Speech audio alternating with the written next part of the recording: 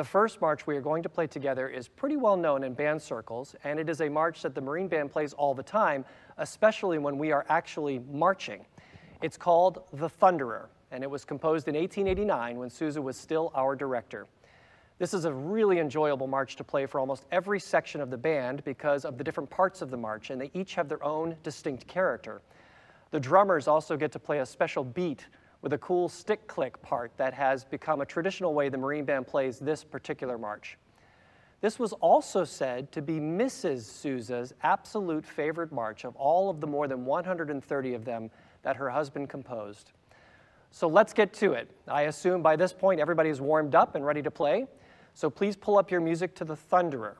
The Marine Band in concert is standing by to join you. You're going to hear 4 clicks, and then off we go together. Are you ready? Here we go. This is John Philip Sousa's The Thunderer.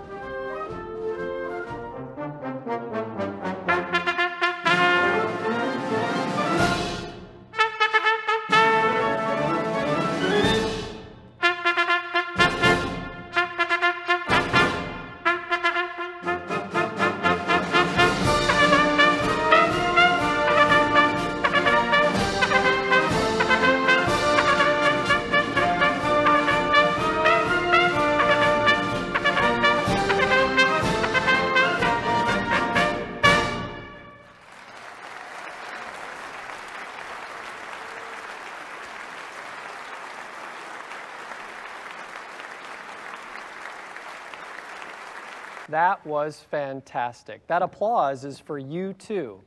You know, even though I'm in a room conducting by myself right now, which I admit is pretty strange for me, I could feel the energy from homes all across America and beyond. I never get tired of conducting that march, and to know that so many of you just played that together is something very special. So now I think we are ready for the main attraction of today's worldwide play-along. You know, Sousa often told the story of how he was inspired to write The Stars and Stripes Forever. It was the year 1896, and he was returning from Europe on a ship after he had received word that a friend of his had suddenly died. As he paced back and forth on the deck of that ship, an imaginary band was playing in his mind, sounding out the melodies that have now become so famous, and he wrote it all down in a giant wave of inspiration. He said that he completed the entire march on Christmas Day.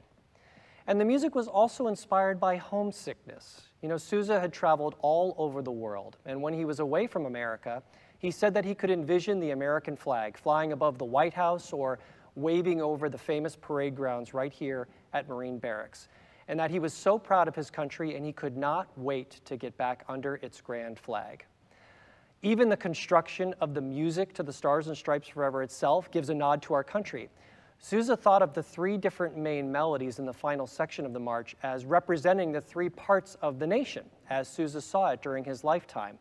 The north part of the country is represented by the broad lyrical melody first introduced by the clarinets in the trio. Dee da da da da da da da da da da da dee dum be da dum. That iconic piccolo solo that we all know represents the south part of our country.